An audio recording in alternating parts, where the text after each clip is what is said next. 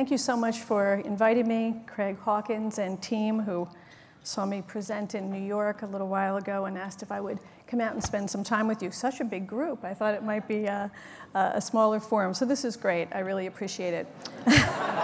Thanks, Craig. I'm teasing. All right, let me just make sure that I know how. There we go. So I'm Mimi Brooks. I'm the CEO of Logical Design Solutions, and we're a management consultancy, and we work with large organizations on their digital transformations. We started this work about 5 years ago, and I wanted to share with you some common lessons learned that I've seen over those years. And because they're lessons at the beginning of my talk here, they're necessarily going to be things that I think we didn't do as right as, in retrospect, it would have been wiser. And so I'll share those with you. And then I'll spend more of my time talking about what I think are the imperatives for the next wave of digital transformation.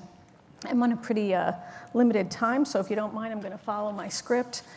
I had said to Craig, I speak a lot, but I don't really get asked to speak for entertainment, more for research and discovery. He said this was a good forum for that, so I'm gonna try and see how it goes. Okay, so as you probably know, we're in the early stages of the fourth industrial revolution, and while the first used water and steam power to mechanize production, the second used electric power to create mass production.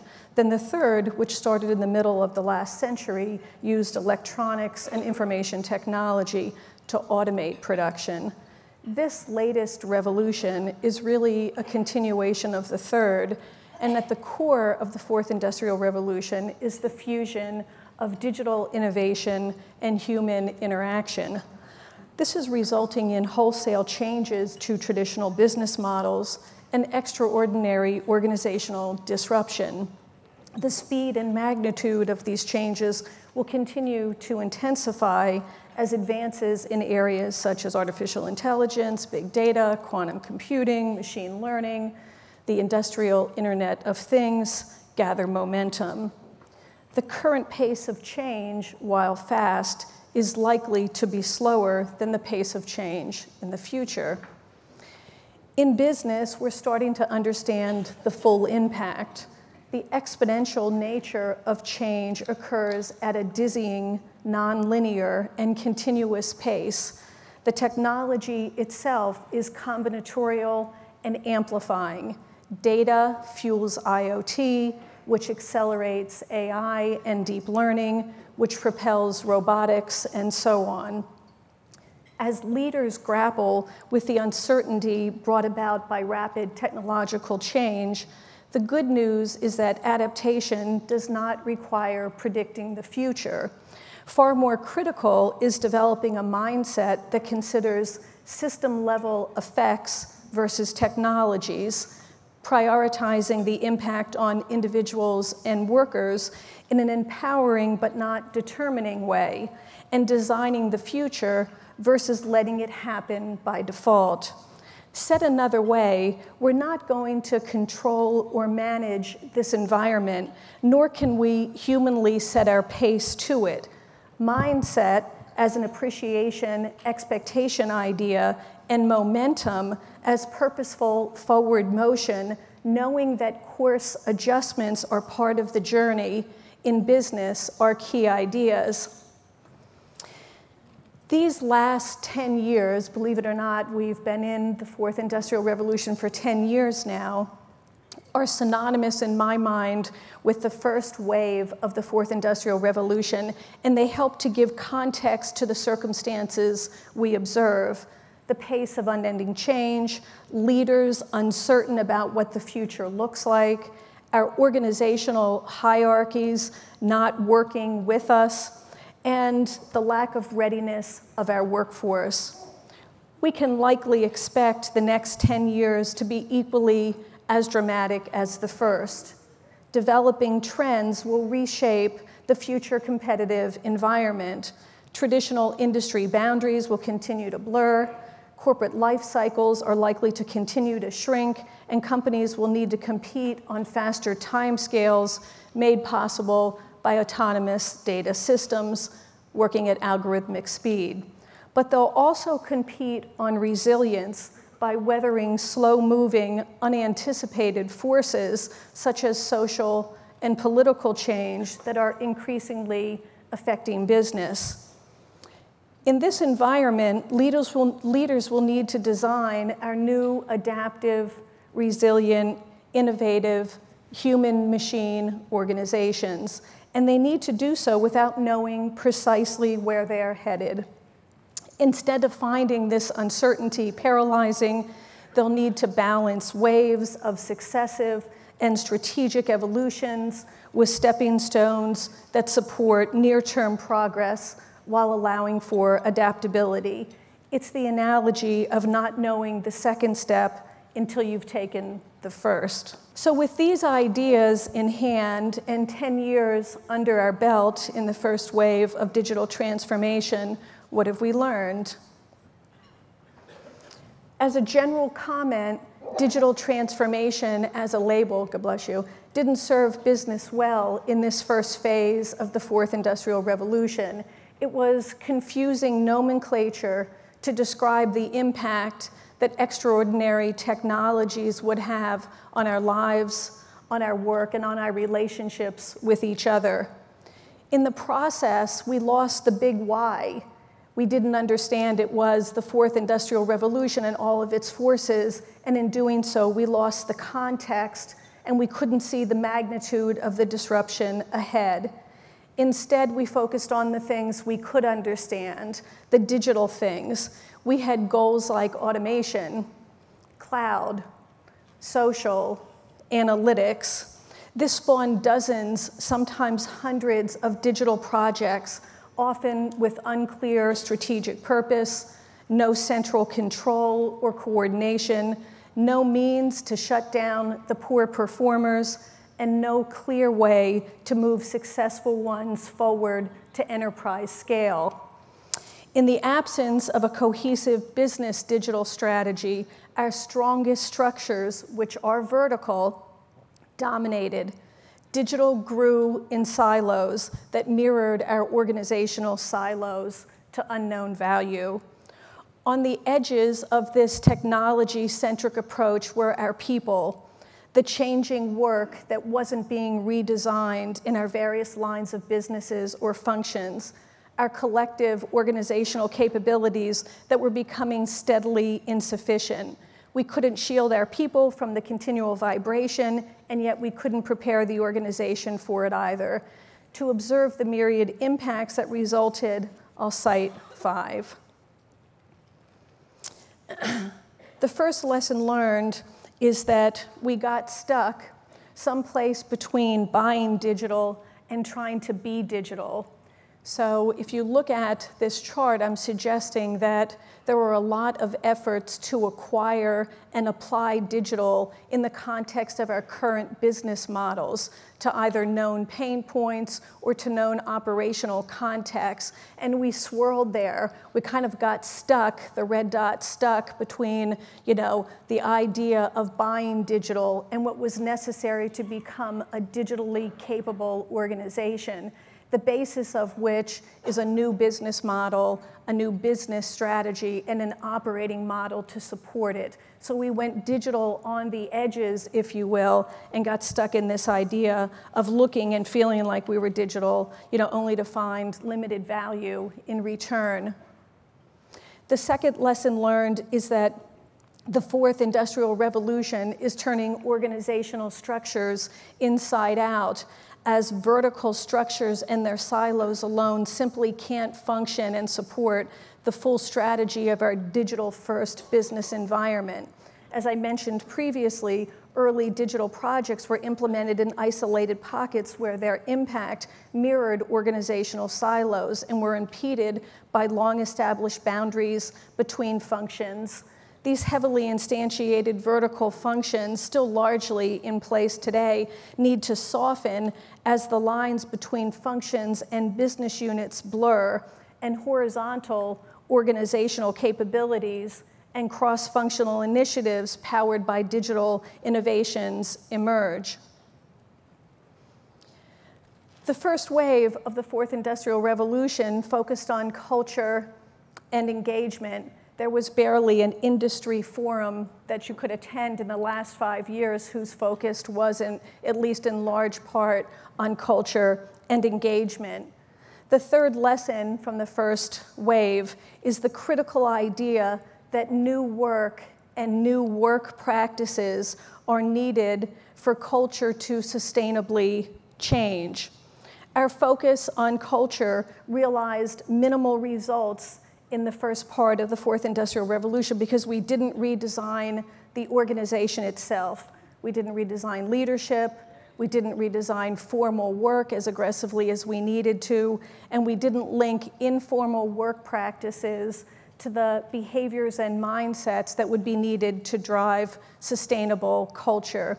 We know this now going into the next subsequent wave. Our fourth lesson is that evolving the human-machine relationship where people and automation coexist through work allocation and design is a critical aspect of any digital transformation strategy and must be made integral to critically needed organization design. For many organizations, the amount of fully automated work is small compared to the amount of work expected to be performed in a hybrid partnership. As humans increasingly take their hands off the wheel at work and rely on machines to do as much and understand and contribute as much as possible, which is the objective, this area will be a critical focus of organization and work design. We're entering the second wave of digital transformation, perhaps most unprepared in this regard, with issues ranging from ethical design to social and economic policies to ready leadership and an equipped workforce. Related, this is the concept of learning on multiple timescales. I want to make sure that you understand what people say what they mean when they say that. While you're optimizing machine learning at an exponential timescale, you're also trying to optimize your worker learnings within an albeit slower human timescale, but that also includes the consideration of social, political, and economic forces that are shaping the business model. In a nutshell, we must expand contemporary organizational learning to both faster and slower timescales. This is what we mean by competing at the rate of learning, and digitally capable and native companies work exactly like that. Sometimes I think when we talk about this lesson learned, that businesses think we want people to learn faster, like they somehow need to learn faster than the way they learn today, which is obviously a misrepresentation of the concept. The fifth and final lesson learned is that we need to provide leaders with better methodologies for managing ongoing large-scale change. This notion of organizational design in the business ecosystem is largely driven by an executive mindset that creates momentum in the workforce through astute vision and leadership, and by leveraging progressive decision-making. Employees participate when we equip them with modern tools, when we develop them with durable skills and provide relevant insights that help to build and extend these durable skills. And now, new fully integrated, digitally driven work processes are both designed and continually enhanced. We need leaders to model this future state for people in order to show what good looks like. We need our digital ecosystems to work harder to support organizational change and to be worker-centric by design. In other words, these digital ecosystems must be contextual and iterative to the new work and support the decision-making practices we want people to use in the future state. What does unbiased decision-making look like? What does team-based decision-making look like? How do best ideas win inside the organization? What do we mean by balancing data-informed decision-making with people's work experience, which is what they normally overweight in a decision-making context? So those are the 5 lessons that I think we realized in the first phase of digital transformation. So let me take it a little forward and show you some of the imperatives I think that we can think about as we enter the next wave over the next, let's say, 10 years or so. As we progress into the second wave of the 4th industrial revolution, one thing we can say with certainty is that the first wave was particularly brutal on early affected legacy companies and their market. You know, with some foundation, digital foundation likely realized from the first wave, you know, what can we say are the plausible imperatives?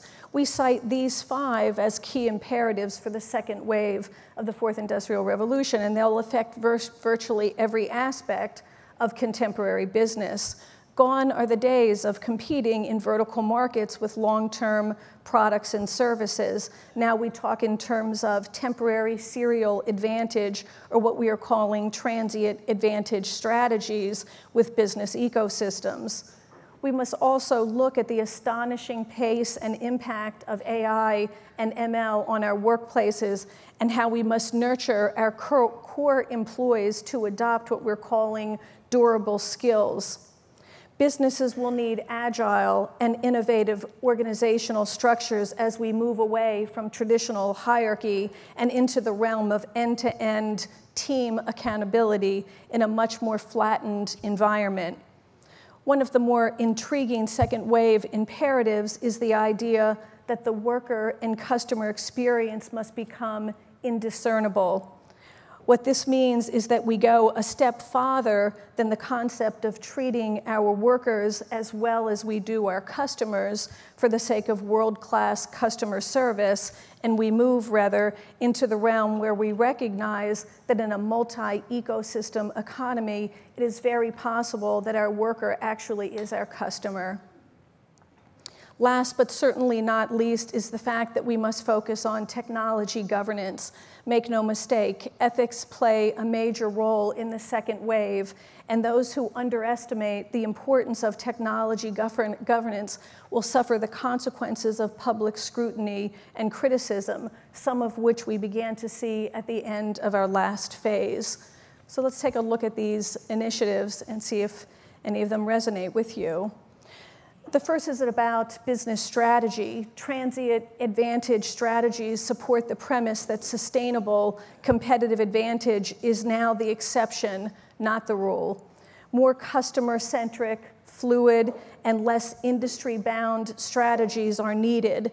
A transient strategy focuses on the velocity of competitive advantage. Let me just describe that in a bit more detail. Companies must become exceptional through differentiation in approaches such as, number 1, creating new products for markets that have fewer choices due to established regulatory and other roadblocks to competitive intrusion. Opportunity 2, become exceptional through scale and costs. Among other factors, this means establishing and maintaining market share no matter what, provided that the growth rate exceeds the anticipated rate of return.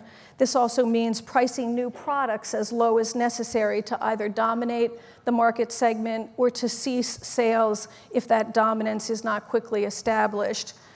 Option 3, ensure that business processes are so streamlined that a company can be first to market with a high-quality, low-cost product. To compete with transient advantage strategies, companies must consider industry benchmarks as unviable measures of excellence. Companies now must compete in ecosystem arenas, not just vertical structures.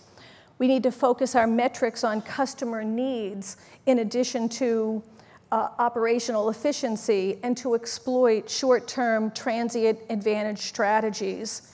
We need to build networks with our employees and leverage the network effects of employees participating, much as we do with digital-first companies that leverage consumer participation.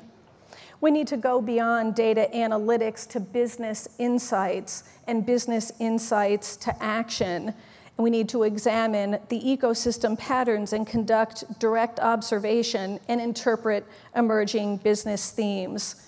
Each of these ideas will enable individuals to flourish in the social digital enterprise that is becoming the cornerstone of the second wave. With the expansion of digital capabilities and mass automation, human resourcing will face unprecedented turmoil as repetitive and routine jobs vanish from the workplace and skills like adaptability, connectedness, open-mindedness, entrepreneurial outlook, and time management rise to prominence. We need to embrace this opportunity to nurture not soft skills, durable skills. To put it in perspective, the second wave is eliminating repetitive and routine jobs as a result of automation and the rise of AI, as well as other technologies. This new paradigm is making traditional skill sets relevant for shorter and shorter periods of time. Workers require ongoing upskilling and reskilling to move up the value chain. Workers themselves must display ever greater creativity and emotional intelligence, regardless of whether they are gig economists or employed full-time at the same company. Nurturing these digital skills will be key to the survival of educational establishments and business alike. As a word of caution, there are several upskilling hurdles facing second wave businesses related to the workforce. Millennials, for example, are job transient, often changing companies or jobs every 2 to 3 years. Gig and contingent workers already constitute over 40% of the workforce, and this percentage is growing exponentially. Building corporate knowledge and job loyalty is becoming more and more of a challenge for employers, and workers are working longer hours while their skills are becoming obsolete faster. It's predicted that 85% of all of the jobs the economy will need in 2030 have not yet been invented. Our recommendations are that businesses need to place larger emphasis on the development of durable skills across the education continuum. They need to increase access to employer-based training opportunities, create easier opportunities for workforce re-engagement in the higher education system, and finally, create three-way partnerships among government, higher education, and employers. If business can move forward with these goals, we will nurture a workforce that is well prepared for the challenges of the second wave. The third imperative, successful second wave companies are developing fundamentally different organizational structures than those traditional business units and practices. There are several good reasons why the second wave is infiltrating the traditional industry paradigm of organizational hierarchy. In order to survive during the second wave, we believe that business must acknowledge the need for coexisting horizontal structures for products and platforms, along with their traditional vertical structures like business units, et cetera. So regardless, we need to embrace shared standardized processes across all business functions, regardless of whether these are operational, customer-facing, or back office. These processes will no longer be siloed into functional hierarchies, but instead will be managed by technologically adept networks of teams whose mission is to work agnostically with sales, marketing, service, and operational assets, while also utilizing artificial intelligence and machine learning to mine and leverage massive amounts of data. An overarching business strategy will be needed that encompasses design thinking and the application of agile methodologies to promote product ownership and provide a direct line of sight from senior leadership to the front line.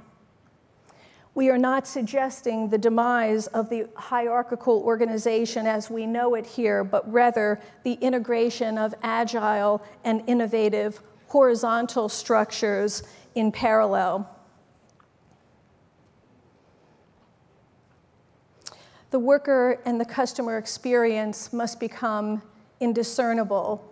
Second wave platforms that include the customer experience, the worker experience, the employee experience will activate new complex business ecosystems and leverage technology to create frictionless interactions among workers, partners, suppliers, and customers. Forward-looking organizations will equate the worker experience to that of the customer in order to drive collaboration across the entire business platform. We believe that successful second-wave companies will continue to adopt a user-centric mindset that reaches every corner of the organization and treats every employee as the customer. A concerted worker focus in the digital workplace will foster collaboration between employees and customers alike. Gig workers will increasingly assume the dual roles of brand advocates and discerning customers. As traditional IT responsibilities fall away, software selection, systems integration, updates, massive rounds of testing, et cetera, we dissolve into the second wave, and the employee experience will become the primary focal point. As vertical markets evolve into ecosystems and digitalization transforms traditional ways of working, the traditional distinction between workers and customers is becoming increasingly blurred. Second wave platforms function as technology-enabled business models that create value by facilitating exchanges and interactions among employees, workers, and customers. These platforms unify people, processes, policies, and networked technology to enable value exchanges throughout the ecosystem. Viewing employees and workers as end users is insufficient in the second wave environments. Each of these need to be seen as the buyer. Finally, my fifth. We live in an age of heightened sensitivity to matters of personal privacy and corporate integrity. This concern will only grow as the second wave gains momentum. We believe that companies must make themselves immune to criticism and intense public scrutiny by adopting a thoughtful technology governance strategy that encourages trust and places the common good in front and center of all business practices. Regardless of whether a business engages in biotech research or consumer product marketing, it's imperative that the company adopts rules, procedures, and requirements that protect data privacy, ensure human health, and care for the well-being of employees and customers. One concept, if you haven't heard of it, that is gaining precedence in this area is the notion of using what the industry is calling an agile manifesto in order to achieve better technology governance during this second wave. This approach focuses on individuals and interactions rather than processes and tools, and on working product rather than on comprehensive documentation. It also highlights the need for customer collaboration over contract negotiation and quick responses to change rather than rigidly following a plan. While it does not negate the importance of those elements shown on the right, it does place a higher value of those on the left. So there are a few rules of thumb that will enable companies to refocus on technology governance. These include transparency, the engagement of legal and policy frameworks, common understanding of ethics within the company, understanding the best interests of all stakeholders in your ecosystem, and designing ethical considerations into your products and services. In summary, launching an ambitious strategy and building a flexible business model are essential parts of digital transformation. Just as important to success is how well and how quickly a company can assemble the capabilities required to execute that strategy as it evolves. Along with systems and technology, talent and culture, data and analytics, the company's operating model is one of the biggest challenges to change in digital transformation efforts. As we have seen, a significant lesson learned from the first wave of digital transformation focused on the need to design new, digitally centric operating models that bust internal silos, create cross-functional collaboration to unite on common operational and organizational goals without having to have everything centralized, and to coordinate and incubate meaningful initiatives with the purpose of embedding them back into the business at the right time for the benefit of all or most. This second wave demands the adoption of transient advantage strategies, the nurturing of durable skills, the adoption of agile and innovative organization structures, the amalgamation of the worker and customer experience, and an intense focus on technical governance. Thank you.